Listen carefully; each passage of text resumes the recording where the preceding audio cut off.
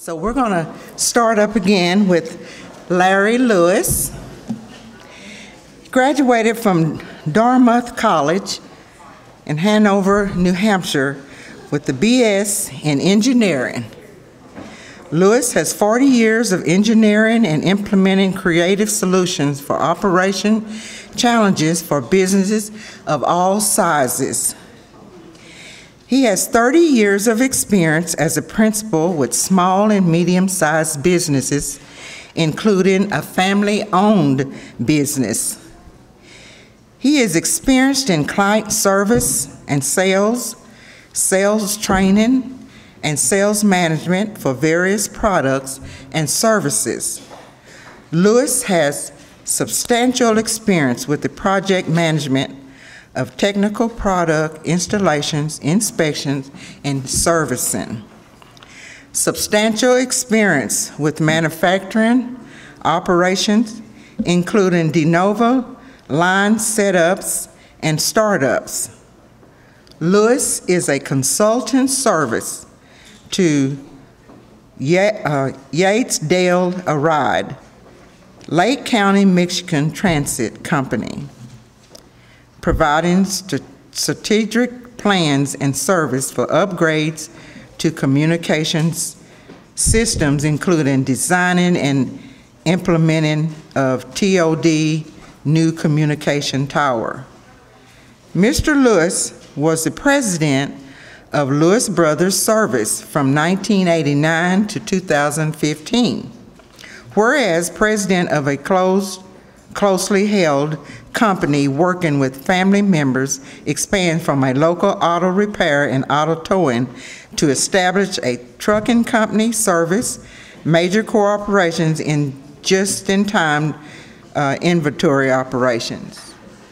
Lewis' primary responsibility was client organization, including pricing and all contract negotiations. Additionally, supervising all accounting and financial functions, including audit selections and banking relations. Lewis increased net worth 18 times and put in place a long-term growth plan to secure the future. So let's give Larry Lewis a warm welcome.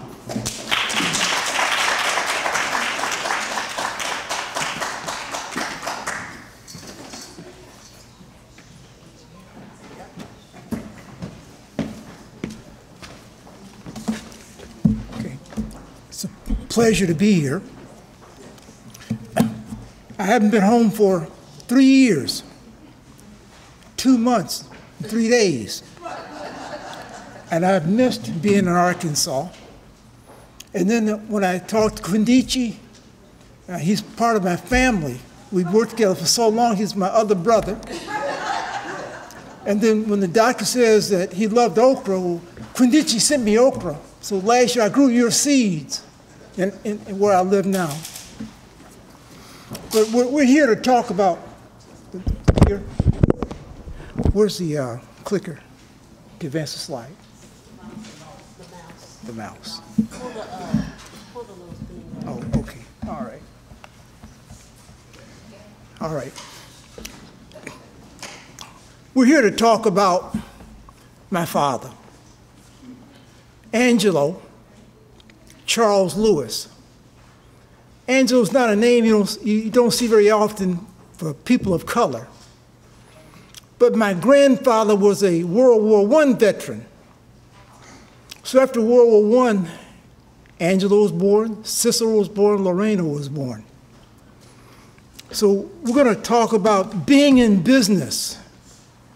And that's my dad at his brand new station about 1962, right next to Shorter College in North Little Rock, black institution. Originally it was called Bethel University in Little Rock, but when they moved, they changed it to Shorter College. Okay. When you look at this, we're talking about moving from the farm to business. I'm going to talk 4 things today. One is the first quarter, 1919 to high school. Second quarter, U.S. Army to AM&N. Third quarter is his apprenticeship to 1957. You know what happened in 57. And then the fourth quarter of the life of an entrepreneur, my dad, A.C. Lewis, was 1958 to 1989. Well, my dad was born in 1919. That was a year of the year 1919 was called the Red Summer. Red Summer of 1919. My grandfather, Theodore Lewis, and his wife, Emma, lived in Scott, Arkansas, just on the other side of the river, on the Lonoke-Pulaski County line. While my grandfather was at war in Europe, in the First World War, my grandmother built the house. So when he came back from war, she had built the house. And Doc, we grew okra, and watermelon, and cotton, and sorghum, and peanuts. To remind you what happened in 1919, that was part of the Great Migration of black people in America. And that, if you look at the map, this is 1919. This is the Great Red Summer of black people bleeding across America. My dad was born that year. He was born in adversity. Adversity is something that we as people of color have always seen, but 1919 gave us lynchings throughout America, riots throughout America. And there's one there, that little green spot in Arkansas is called the Elaine Riot.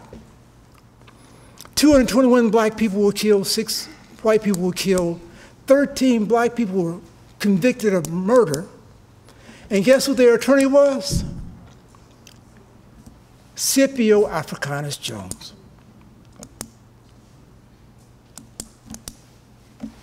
As we look forward, born in adversity, and the map is full of death, destruction, and bloodshed, 1919.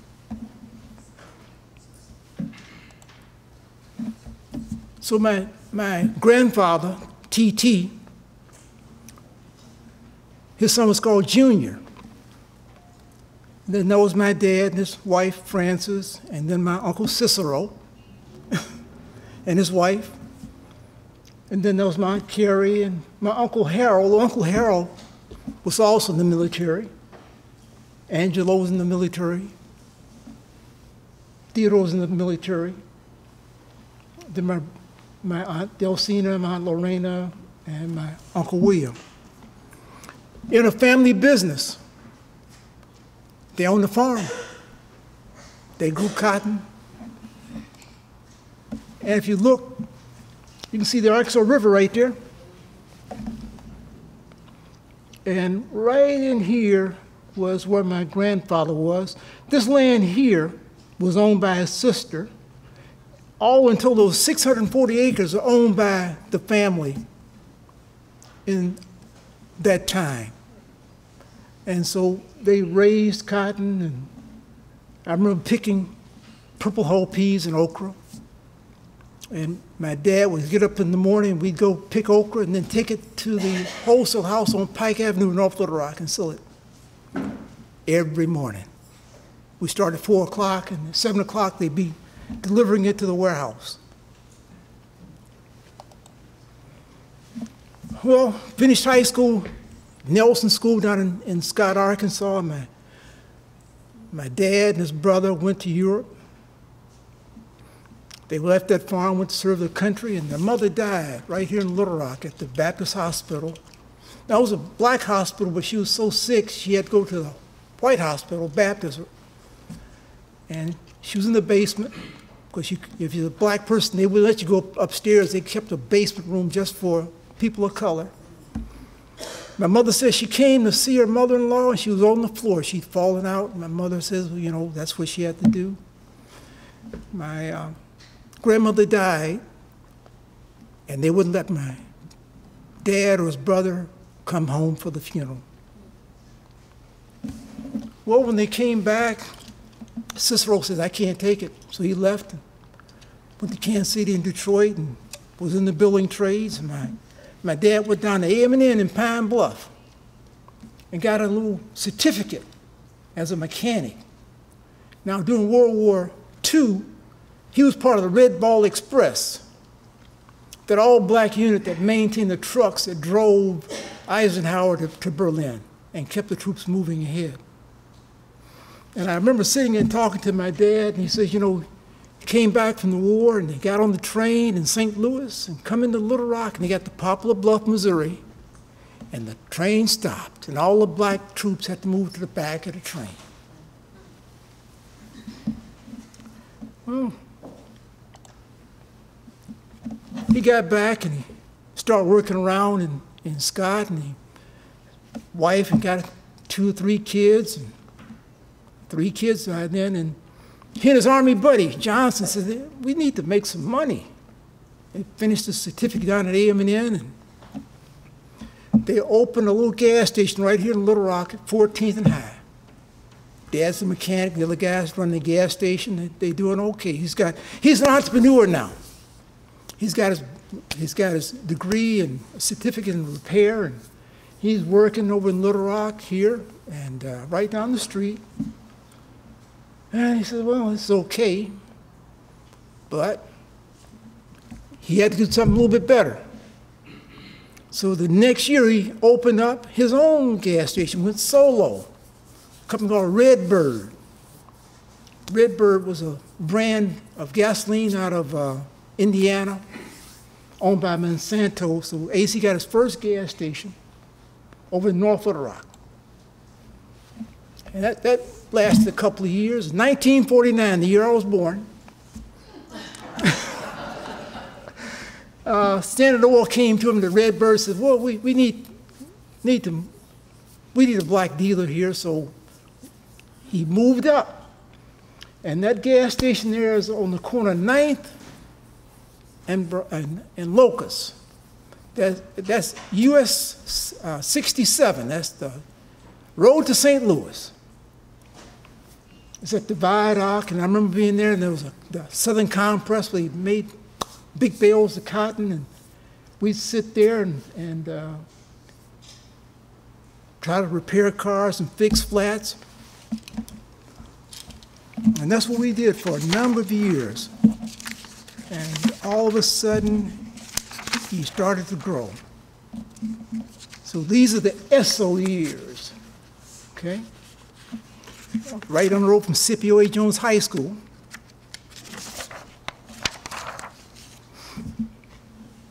And during this time, my Aunt Lorraine finished at AM&N, and she's going to get a master's degree up the road there in Kentucky. And AC piled us all in the car. We headed up the highway.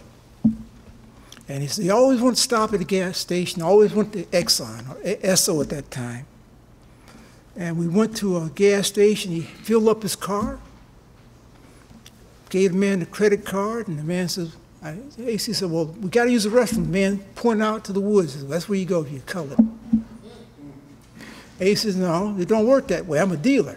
And he said, put my car on the rack. You take your gas out, give me my money back. I'm going down the road. As an entrepreneur, my dad understood that money talks. He says, if you're gonna take my money, you got to provide me with a service. He says, if I can't have the service, then you can't have my money. So you take your gas back, and he put the car on the rack, drained the gas out, and we went down the road and bought gas somewhere else. As an entrepreneur, my dad always looked at being excellent at what he did.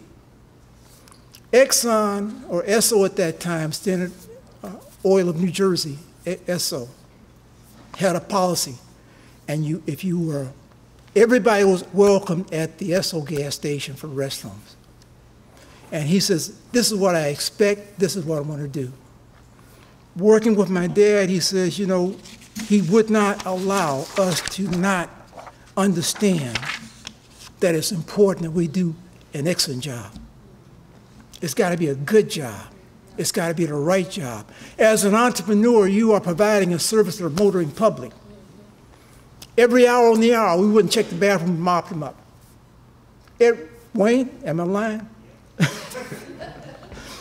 So we learned early, excellence is what you do if you're an entrepreneur. You don't just get by. You do a good job. You do a good job. During the Esso years, and we heard from Dr. Mitchell, things started to happen. 30 was the way you went to, Interstate 30 was coming to Little Rock. And they put it right down the business district, so we were in the way. So the gas station you just saw had to be torn down. Right there in the black neighborhood, the black church across the street, the high school, that's what the expressway went right down the middle of where black people lived and where they worked and where they had businesses. This was the year that the world changed, 1957. My uncle was teaching at the University of Kampala in Uganda. And he says, he heard about Little Rock and he called. And back in 57, to make a long distance call over the world, he had to call somebody. He says, would you call us number? And they made a connection. But he heard about what happened in Little Rock. We are looking at the change of the world in 1957. That's why we broke it up. Things happened, and that changed the nature of what we could do as a black entrepreneur. My dad at that point had three different enterprises, and I saw the change in 57 in how we had to do business. In North Little Rock, the majority of his customers were white. They had the money, they bought the gas, they had the businesses. We were servicing Missouri Pacific. We were servicing a lot of businesses in North Little Rock because we were standard of New Jersey. We were accepting credit cards, we were growing. And now they're going to tear our station down. For 3 months, we had nowhere to go. I mean, they tore it down before they built the new one. And so all of a sudden, things changed. During that upheaval, a group of black businessmen got together to decide, what are we going to do? Because some black folk that worked for white folk got fired, that the kids would try to go to different schools. So part of what happened in 57, 58, black people came together in Little Rock because they'd always come together. I can remember that there were times when Exxon or Esso required that my dad pay in cash for his gas. And he'd go to Ruffin and Jarrett, the funeral home, and he'd borrow money. He would get with Smith Brothers Construction and have to borrow money to buy gas on Thursday and return on Monday or Tuesday. But I was able to sit and watch my dad and those people in the community get together in 1957 and create a new way of doing business. And it was very good, and my dad learned how money works, because he'd just been working and working and working, supporting his 7 and 8 kids. And so being an entrepreneur meant you had to learn how to count your money and create new enterprises. There was a group called Plaza Realty and Insurance Company that was founded in those years from 57, a little bit later than that. We'll talk about that a little bit later. But that creation of that company also provided a vehicle for AC, or my dad, Angelo, to learn how to grow. And that growth, I call it the Plaza years.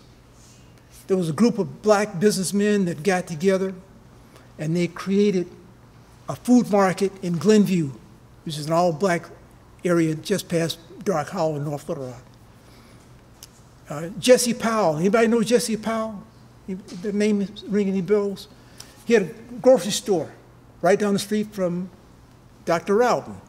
So these people got together with the resources that they had, created a corporation that put a grocery store in North Little Rock where there was none, that put a gas station in Little Rock where there was none, start hiring people on their own by collectively doing that process. By that time, Fifth and Locust was new, and that's the one you saw on the front, and so we were able to move back into the gasoline business. Fifth and Locust, right next to Shorter College. And because he learned a little bit after 57, he kept better books. He did better work. It was pivotal in order for him to grow. He built a good financial record that allowed him to acquire more property and to get a line of credit.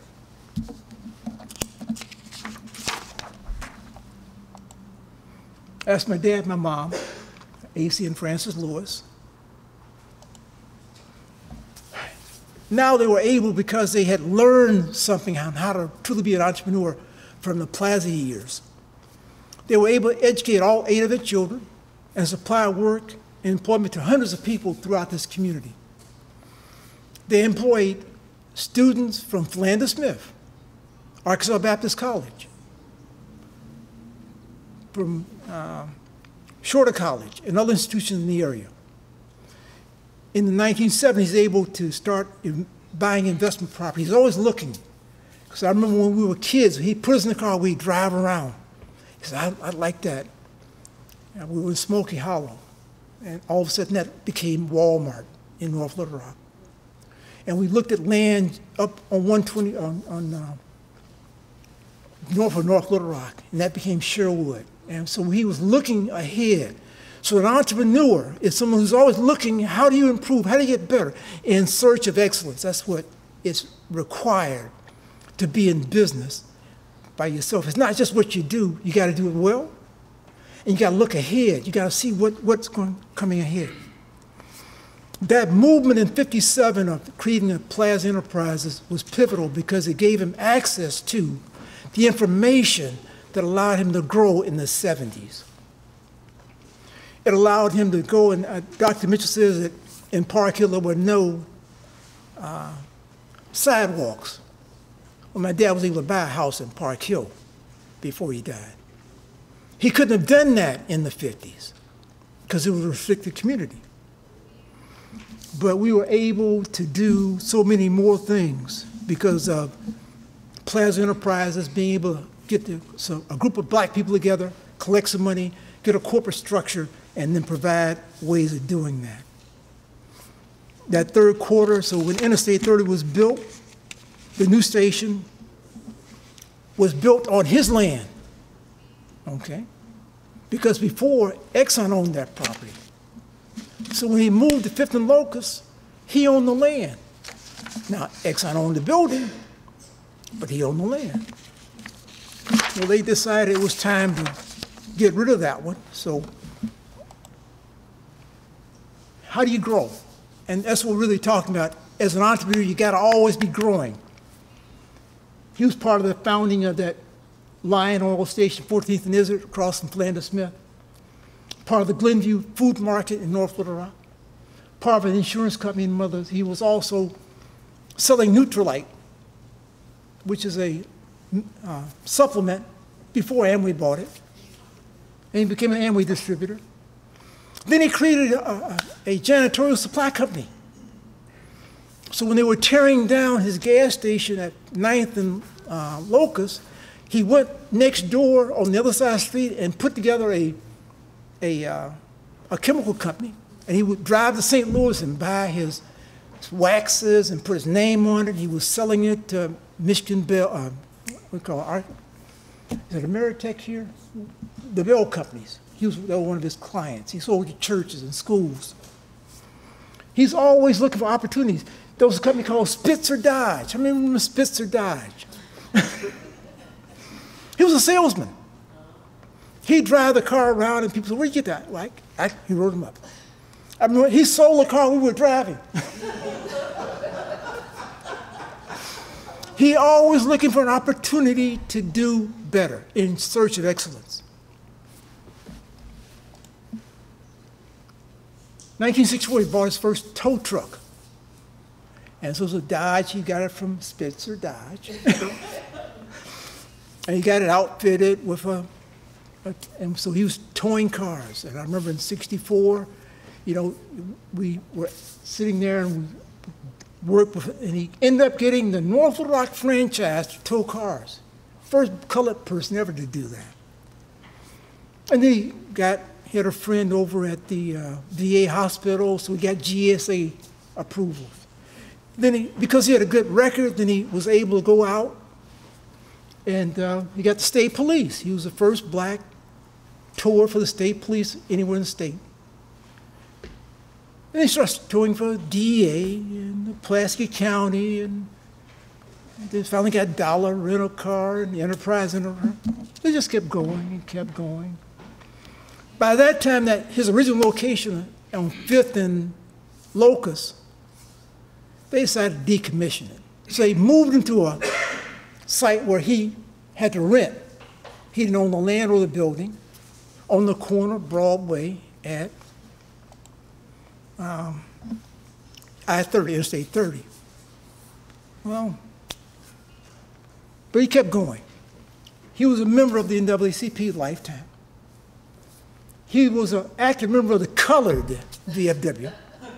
And there was a distinction. In the 50s and 60s, they had a colored VFW and a white VFW. My mother was a member of the auxiliary. He stayed a member of his home church in Scott, Arkansas to the day he died.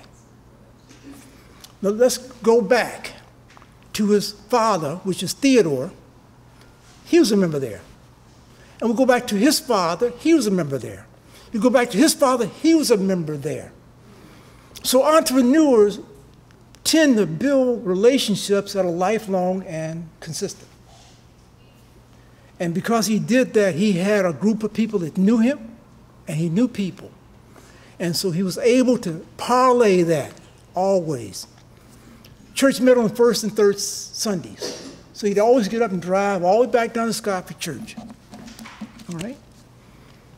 He served as a delegate. He always traveled. We're working 6 days a week. He'd go to work at 6 o'clock in the morning, get off at 6 o'clock at night. But every year in August, he'd go to the National Baptist Convention. Wherever it was in America, he and John Smith from Smith Brothers Construction, Matthew Smith, who was a pastor, get up and go. And they did that in the 50s, 60s, and 70s. They traveled with that green book all around the world. He had a vision, and he always looking forward. He was trying to buy property here, looking forward. Then back in the 50s, when Cummins was a prison here, he'd hire ex-cons. They had a program, and so he always made sure he gave opportunities to people. People that people didn't look for, he says, well, come on in, I'll give you something to do. And he did that consistently in the 50s, 60s, 70s, 80s, 90s, 2000s. We're still doing the same thing.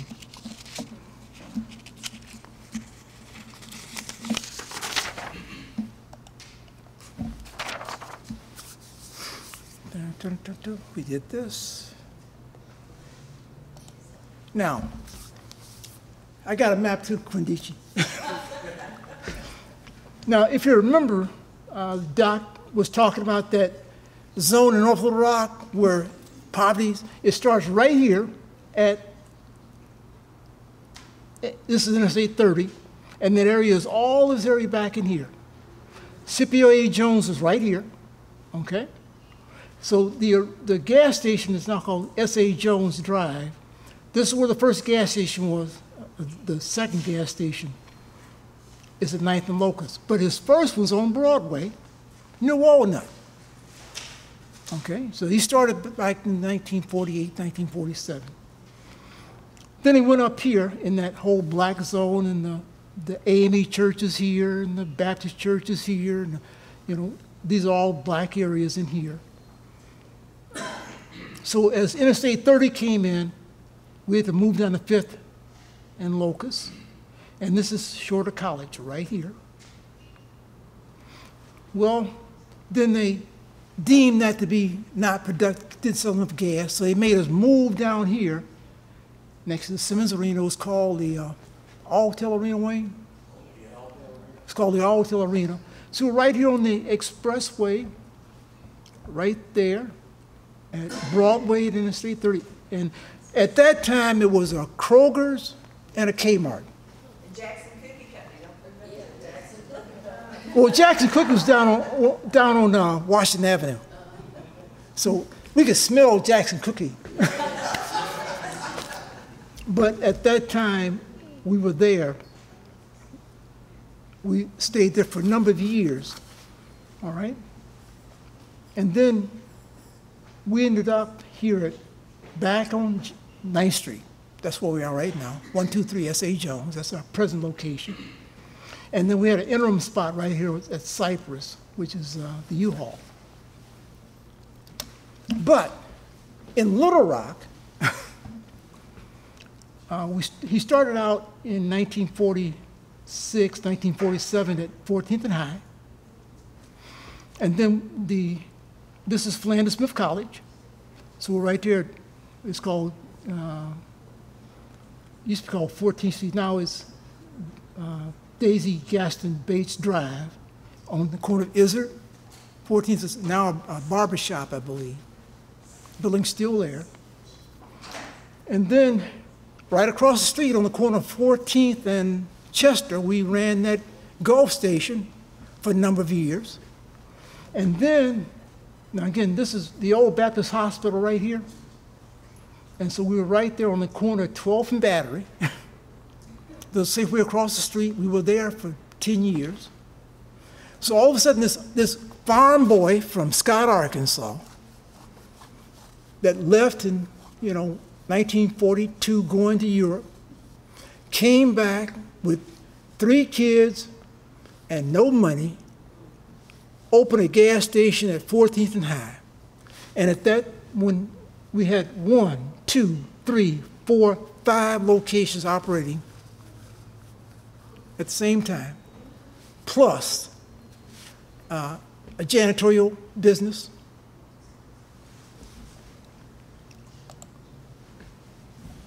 And one of the things that you learn as being an entrepreneur, you can't keep all the money. One of the failures of being an entrepreneur is trying to keep all the money. In 1978, these group of beautiful girls went to the national championship after winning the Arkansas championship, wearing the jersey that said A.C. Lewis Exxon. They changed the name. It used to be called Standard Oil. They broke it up, and then it became, Chevron and Gulf all. But these girls won the state championship of Arkansas for softball. And they went to the national in Idaho. Idaho, Wayne? Yeah, went to Idaho for the national that year. They were part, I think for 12 years, we sponsored a team at the Boys and Girls Club in North Little Rock. We worked with the YMCA, the A.W. Young YMCA in North Little Rock. He's always going and providing. We buy souvenir books at churches and things all over the city. My dad was always giving back.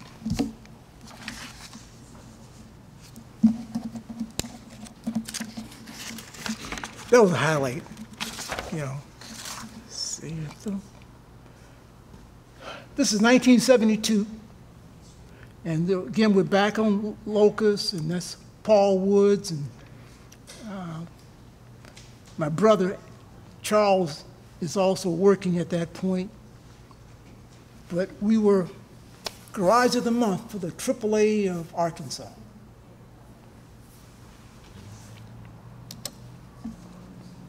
Well, my dad died in 1989. He was 69 years old. And we, but my mother's sitting right there between, I think that's my younger brother Ken and my younger brother Wayne. Wayne's sitting over here. Then it's my mother and I can't tell you who the employee. I was in Michigan then, but we ran 3 trucks now. I think we're running, what, 6 or 7 trucks now? 6 trucks now. We're still in business. We're still here. We're still growing. And the Arkansas Minority Enterprise Banquet 1986, there's my dad. And I couldn't show all that, so it says A.C. Lewis Automotive Service, because he had been doing business as a sole proprietor for a number of years. Oh, well, I guess about 1973, we formed a corporation for those tax reasons. During the intervening 36 years, has grown from a 3-pump operation with no service bay, which we saw on 9th Street, to $1 million a year with 3 service bays, 10 pumps, 4 wreckers, and all the equipment needed. It was quoted in 1978 as a family business. And after 36 years in the Twin City area, he had retail and commercial customers, including Twin City Bank, Arkansas Supply Company, Pearson Bates. Remember Spitzer? Pearson Bates bought him out, and they became Little Rock Dodge. Firestone Golf, which has Firestone across the street, and they're all with people that we work with. We still tow for Firestone Chester Street, still tow for Firestone on JFK. We still tow for the state of Arkansas, Arkansas State Police. We still have a contract for towing for North Little Rock. We still get awards. We still get we got 4.5 stars on our Google page. We're still here. Now, this is my dad's family. I got almost the same time. Hold your hand, my brother Wayne. He's general manager of the company. And then there's my older sister, my mother, and my other sister. They're the 2 success stories, the 2 on the right. She's a doctor, he's a judge. And so of those 8 people, 7 of them still there with us. My mom died several years ago, but we're still there. And we're still here as Lewis Automotive Service has been replaced by Lewis Towing, my brother there. We still tow for the post office, GSA, Arkansas State Police, North Little Rock. We have a used car company. We have a trucking company. Then we have another trucking company. We have a construction company, and we have a holding company. We're still here. But this is what it's all about. It says that these are things I learned from my mom and dad, how to be an entrepreneur. Always count your money. Always count your money. That's the first thing my dad showed me is how to count money. And if things get in your way, move them. The job goes better if you get stuff out of your way. Keep your area clean. I mean, we would mop every hour on the hour, whether needed or not. Trust your staff, but check on them every once in a while. I remember my dad would, before, when Arkansas used to be a blue law state, they were closed on Sundays. He always took Sundays off. And we'd get in the car and go see family in St. Louis. And I'll tell you another story. There was a time, if you were black, you couldn't try clothes on at the store. My dad got up and says, if I can't try the hat on, I'm going to go somewhere else. And we'd get up on Sunday morning and drive to St. Louis, go to the famous bar, and we'd shop. We'd go by and see my Uncle William in St. Louis, have dinner, and drive back. Because here on Main Street, he couldn't try the hat on or the shoe on. He said, I ain't buying nothing from you. And we'd get in the car, and he'd drive to St. Louis, and we would shop in St. Louis every year. He understood excellence. And he says, if you're going to take my money, I want the service. If I can't get the service, you can't have my money. And he ran his business the same way. I'm going to give you a service. Just bring me your money. He spent time with his family, with God and his church. And don't try to keep all the money.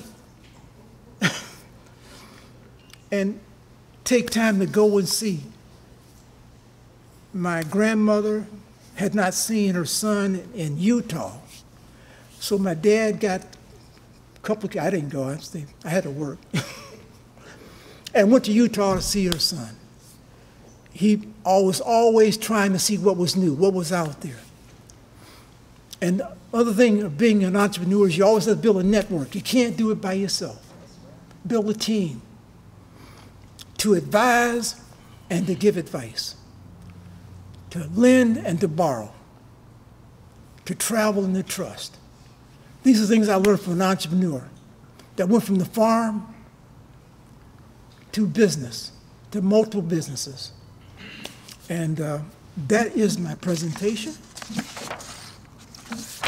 Any questions?